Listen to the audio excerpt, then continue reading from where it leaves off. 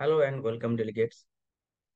Me, Dr. Sabyasachi Konar, GR to NRS Medical College, Kolkata, is going to present a rare case of adrenocortical carcinoma with pulmonary mets.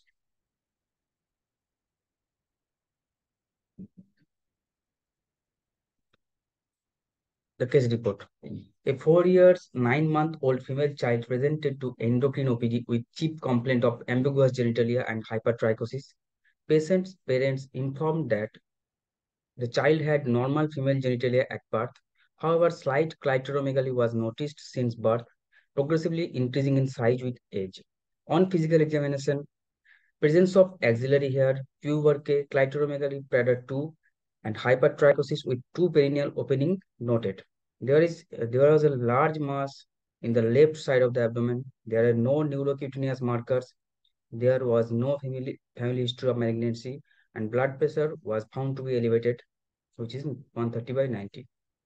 On biochemical evaluation, there is high testosterone, high ACTH level, and high cortisol level. The patient was then sent to radiology department for further evaluation. This is the USG picture. USG picture showing a large inhomogeneous, mainly hypoechoic, solid-looking sol at the left suprarenal region with internal vascularity. Few areas of calcifications also noted within it. On CT, a large 15 into 12 into 11 centimeter ill-defined heterogeneously enhancing mass seen extending from left lumbar region and superiorly into epigastric and hypochondriac region and posteriorly into retroperitoneal region. The mass is seen displacing the bowel loops left and pushing pancreas anteriorly and the left kidney anteromedially. Pre-contrast Hounsfield unit of the mass is 60 and post-contrast HU is 85. Delayed HU is 70. Washout is approximately 43%. This is also the CT pictures of the same patient.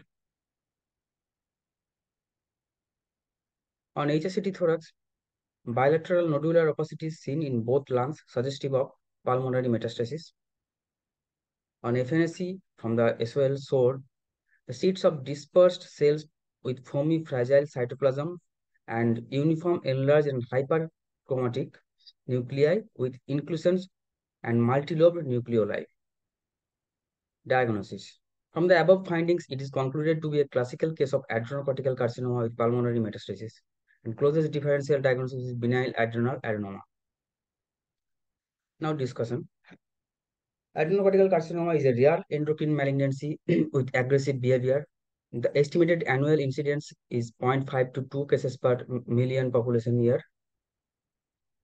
Most of them are sporadic, but few might have a familial association. Familial ACC can be associated with Lee-Framan syndrome, Weidman-Beckwith syndrome, multiple endocrine neoplasia type 1 or Kearney complex.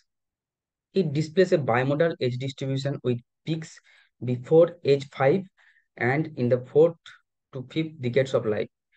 These tumors can be functional or non-functional. Non-functional tumors usually present with pressure symptoms or may be diagnosed incidentally. Up to 60% of patients presents with symptoms of adrenal steroid excess secondary to increased glucocorticoid, aldosterone, or androgen production. A female predilection has been observed in the pattern of cases. A female to male ratio is approximately 2.5 to 3 is to 1. Male patients tend to be older and unfortunately having a worse prognosis than female patients. It is very tough to differentiate between benign adenoma and malignant adrenocortical carcinoma. However, the following imaging features favors adrenocortical carcinoma. That is, size of tumor more than 4 cm is more likely to harbor ACC, and suspicion become even stronger if it is more than 6 cm. Shape is usually well demarcated, but presence of irregular margins are seen in adrenocortical carcinoma. Texture. Heterogeneous intensity noted, and calcification can also be seen in the adrenocortical carcinoma, and it is an important finding.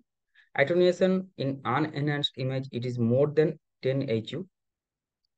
Vascularity as ACC is more vascular, and contrast washout is less than 50% after 10 minutes of contrast administration. On the right, this is the TNM staging of adrenocortical carcinoma. Despite several developments that have occurred in the diagnosis and management of adrenocortical carcinoma, the estimated survival remains low. ACC tends to grow and metastasize rapidly if untreated. In the above described case, adrenocortical carcinoma had grown to a huge size and also metastasized to the lungs. The disease is aggressive and survival is significantly impacted by presence of local invasion and metastasis. Based on the TNM and European Network for Studying Adrenal Tumor NSAT classification of disease for ACC. Open surgery is the mainstay of treatment in stages 1 to 3. In the cases of severe symptoms, they require some of the medical therapy, chemotherapy to control tumor growth, and adrenolytic drug like mitoten to control symptoms of hormone excess needed.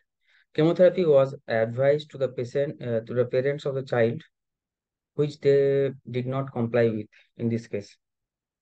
Recurrence after surgery is common in the presence of risk factors, including positive margins, ruptured capsule, large size, elevated levels of proliferation marker Ki67, hypercortisolism, increased mitotic rate, and high-grade classification. To conclude, adrenocortical carcinoma is a rare entity associated with poor prognosis. The median survival rates depending on the stage are as follows. With stage 1 to 2, it is 159 months, stage 3, 26 months, and stage 4, 5 months. Here we have discussed an extremely rare case of adrenocortical carcinoma. Currently, the only true definitive criteria for diagnosing malignancy are the presence of distant metastasis or local invasion on the imaging or surgical specimen. Current treatment algorithm for pediatric adrenocortical carcinoma patients are based on research in adult population. Research for treatment modalities for childhood adrenocortical carcinoma is limited, and the need for more investigation into the treatment of this unique population exists. Thank you all.